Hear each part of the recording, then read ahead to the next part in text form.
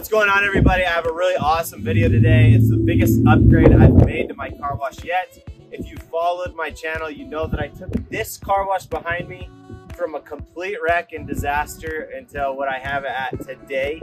And here behind me is air dryers for each one of the bays. So you've got booms, and then there's 4 boxes here with those dryers inside of them. Make sure and stick around for the whole video because I always go over the numbers inside my business. I'm going to talk about what I spent on these, but most importantly, how I'm going to track my return on investment for these as well. Now, keep in mind, I am a rookie. This is the first time I'm installing these, but we're going to go step by step on how I put it in. And if you have air dryers at your car wash, leave tips, ideas, comments below so that people looking to get these installed know best practices and how to do it. I'm gonna get into unboxing these and show you all the parts inside and everything, what you get when you order these air dryers.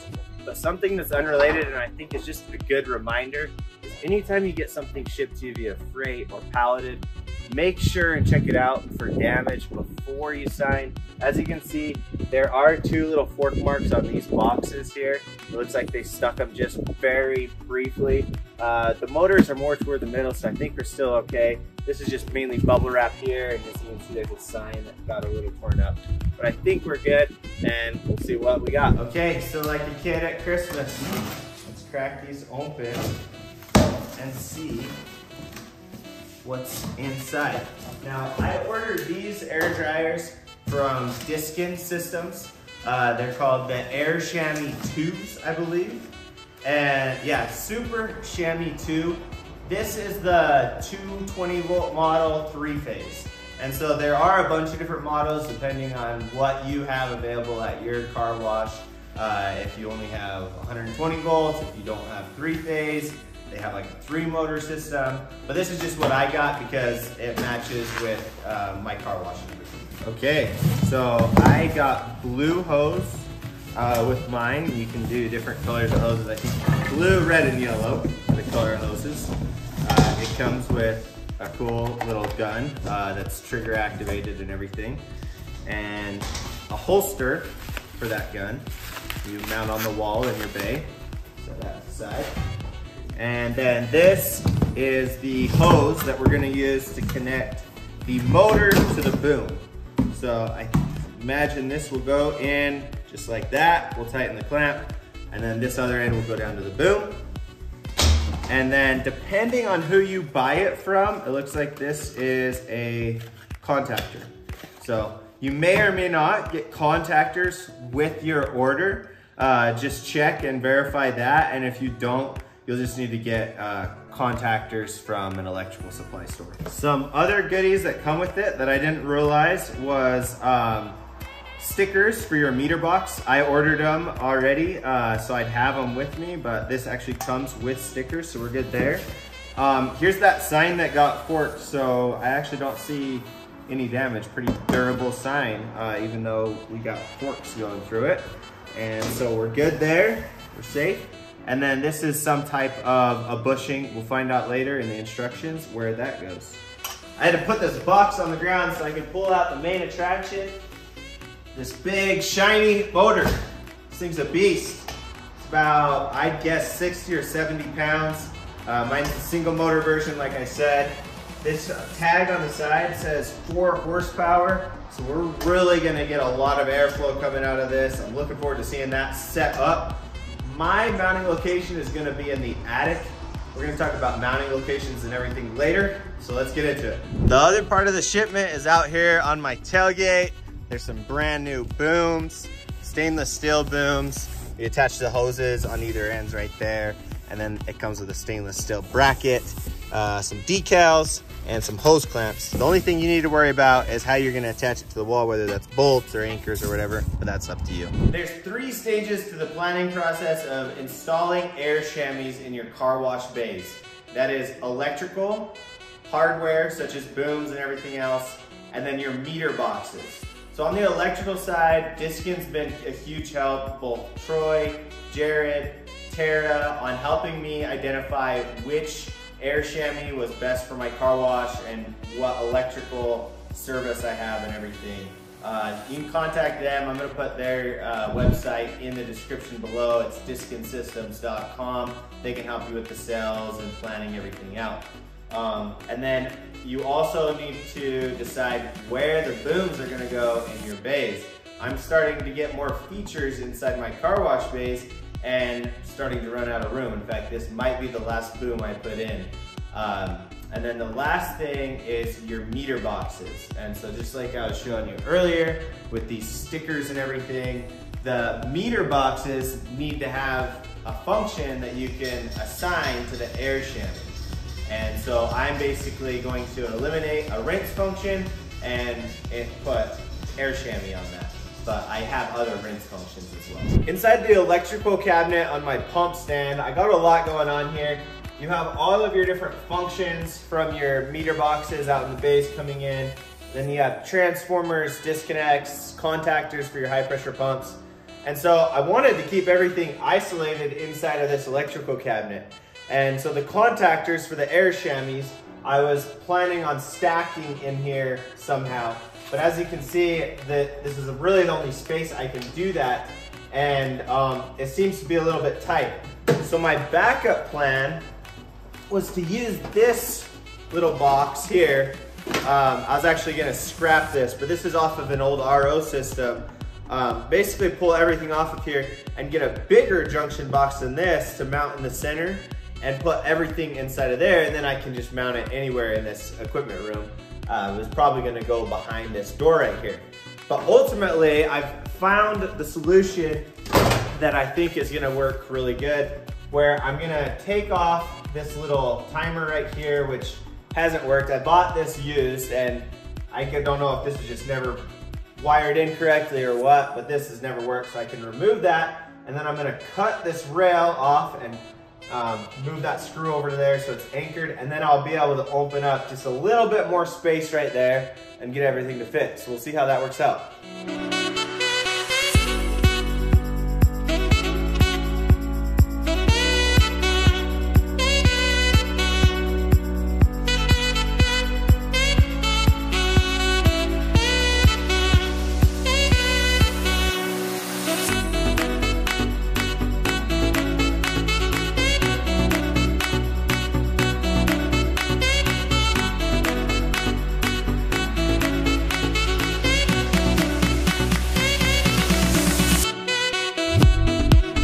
I'm not giving electrical advice, but I can explain the concepts of how my installation is gonna happen.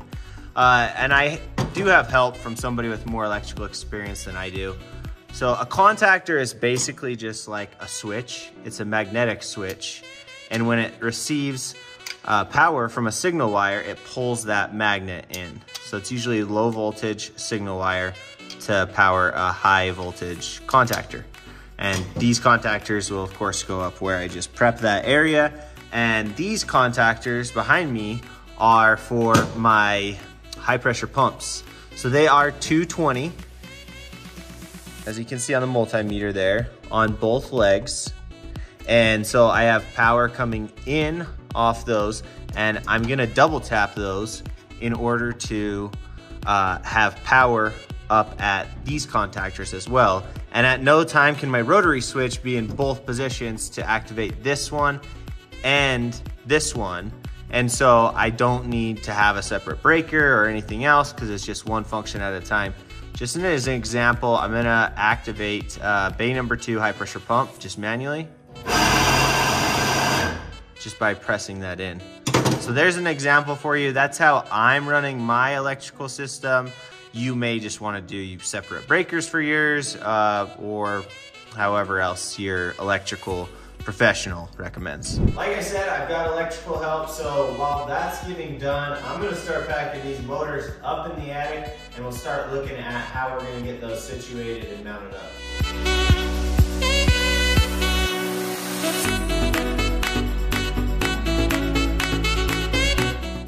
Whew, tight fit.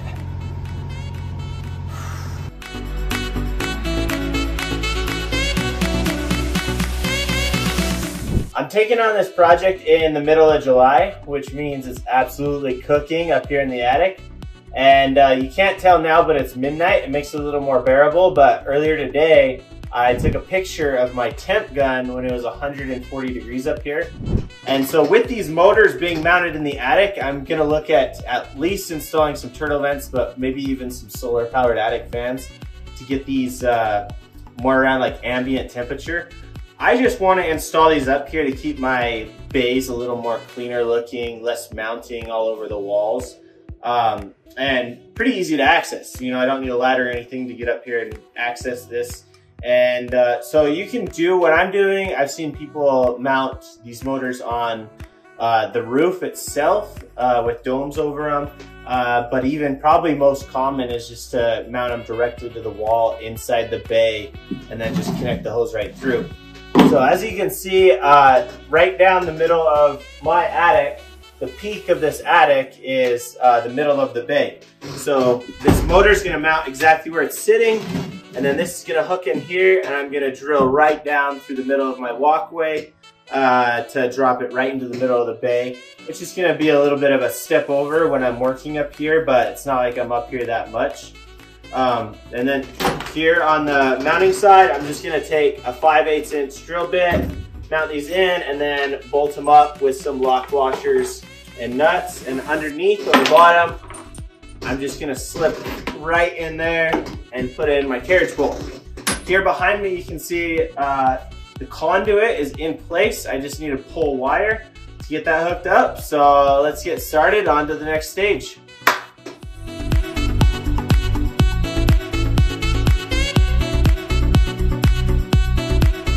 While my buddy's upstairs in the sweat lodge pulling wire, I came down here and installed these timers.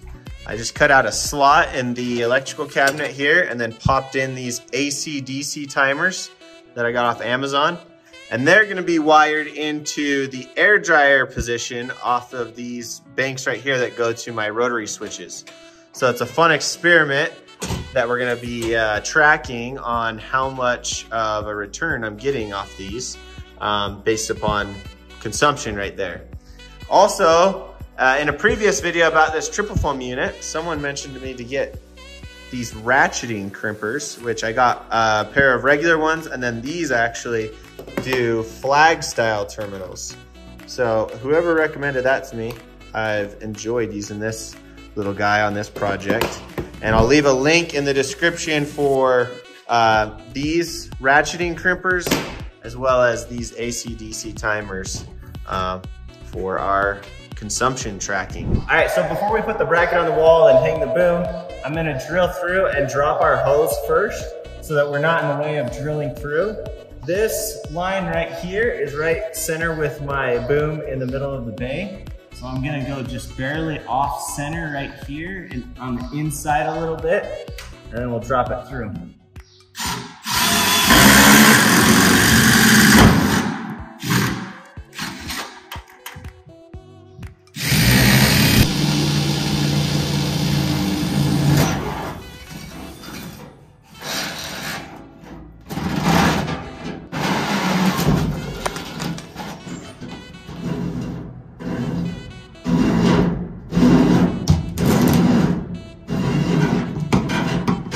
By the way, a 2.5 inch hole saw is the perfect fit for this hose. It leaves you just a little bit of gap to feed it through, but not too much around the edges.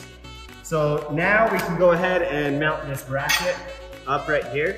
You can see they're slotted a little bit so that you can angle it so that this boom falls to the right side that you want. So on my setup, I'm gonna have it fall to that side. So I'm gonna tilt this bracket just slightly to the left so that it falls to the left when it's not being used. I'm using 1/2 inch redhead anchors, so we're gonna use a 1/2 inch bit, my rotary hammer here, to drill those 3 holes out.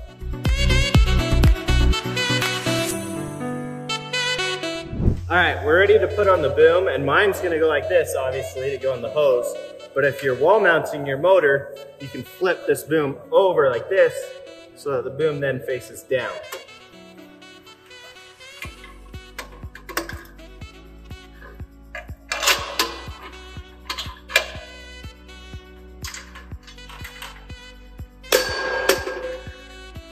The bolt that goes through the boom is a 3/4 inch. We're ready to pull this hose down and on, so I'm gonna put a clamp on there. Pull our hose down. A little bit of slack. Now take note, I'm using the swivel end down here because it's gonna be rotating a lot. I'm gonna push it on as far as I can. And then I'm gonna tighten down the clamp.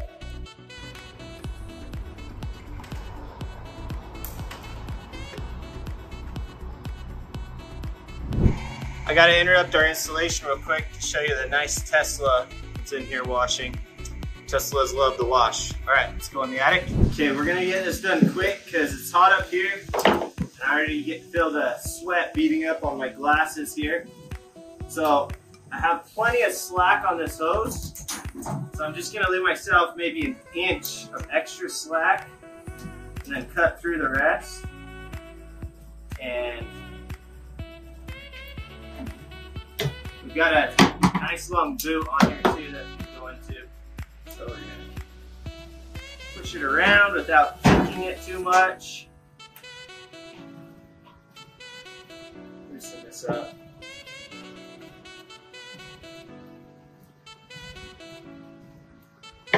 I may want to cut even more off because you see I'm getting a kink right there.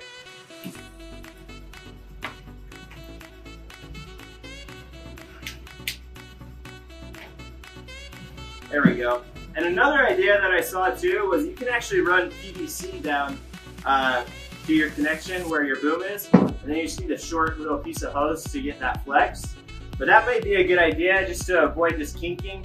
The other thing I could have done was mount this motor a little farther away from my entrance point, so I had a little more run to get that in. So those are just things I'm seeing and learning as I'm making this installation for the first time. All right, showing the camera that I did end up cutting off about 3 more inches and I got rid of that kink, so we're good to go. Before I connect this to the boom up top, I want to measure how much I need to trim off. So I'm gonna mount this little holster first, put the gun in it, and then see where I need to trim so that the hose is just hanging off the ground by like this much. And so we'll get that done.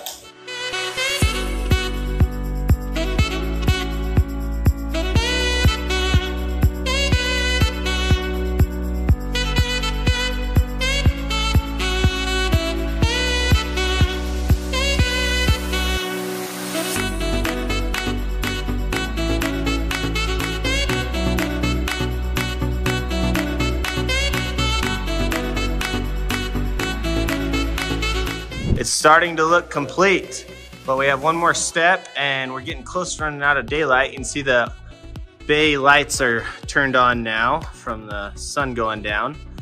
Now we need to connect our rotary switch, and I've turned off the power to the meter box. What we're gonna be doing here is we're going to take this rinse function right there and turn that into air dry. Ideally, it would be on spot free, but this is what I have available right now because I already have 2 other rinses and I can switch those later down the road. So on the back side right here, give you a tour. See how I have all these extra wires up top right there? All these extra wires. So I had a blue wire back here that was extra. I stole it from here. I ran it into my terminal strip, which runs over to my rotary switch. And I've taken the spare wire for that and I've crimped a new end on it. We're gonna eliminate that rinse right here on the brown and yellow, and then we're gonna stick this on the hot side and we'll be ready to roll.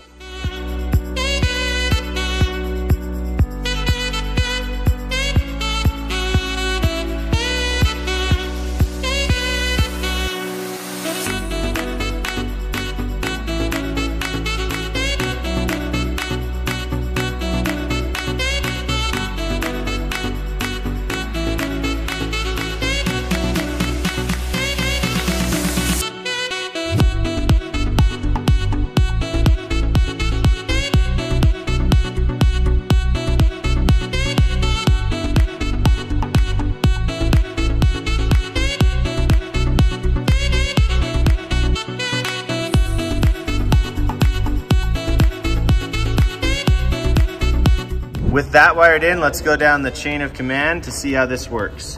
When the air dry position is selected on the rotary switch, it sends 24 volts power down this blue wire back into the motor room. That pops out over here on this blue wire. Also pay attention to this white wire.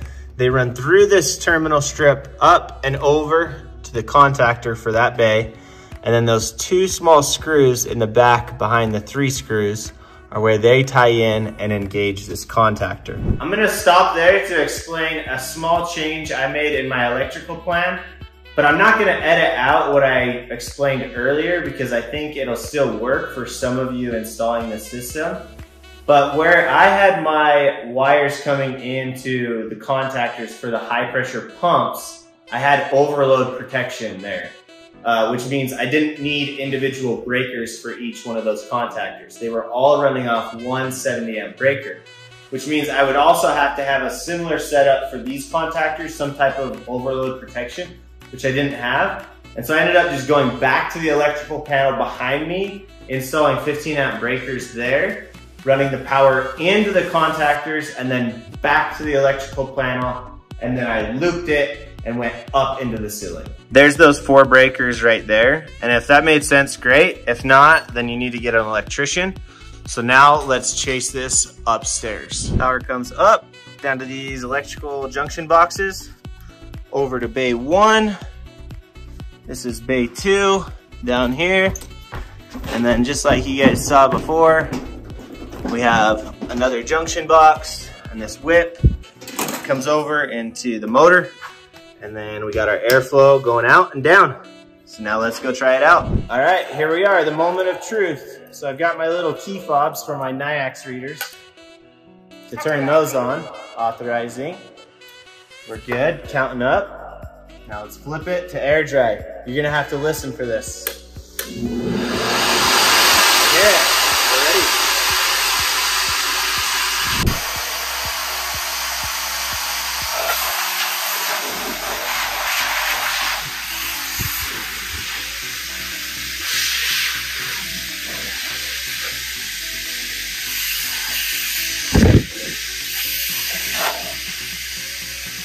Now real quick, I got a cool experiment. I got a little wind meter right here.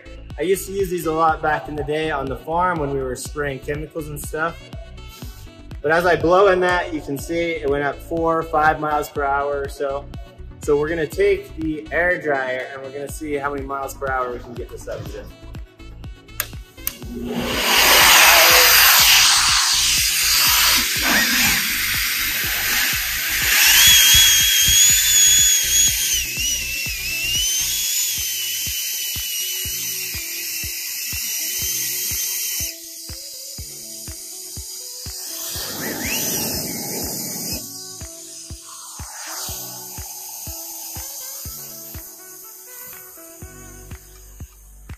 I just thought it would be interesting to try that.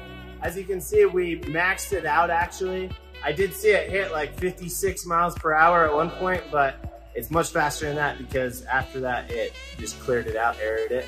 And so fun little experiment right there. All right, that's a wrap on the Air Shammee installation video, guys. Thanks for sticking around to the end of this video. And now I'd appreciate it if you went down below and subscribed to my channel so you can see other car wash videos as well as the case study on how much these end up making me over time as I track that usage on those meters that I installed out back. Really, on a recap though, what this comes down to is proper planning for your electrical. You know, all the way from 24 volt power from your meter box into your mechanical room and the different breaker setups that you can have and things. So it just needs to be thoroughly thought through. We got motorcycles running down the road down here, so sorry about the audio quality right there.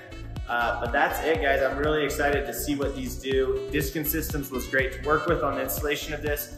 Go to their website, get in contact with one of their distributors if you want to put this in your car wash. And until those next videos, we'll see you next time.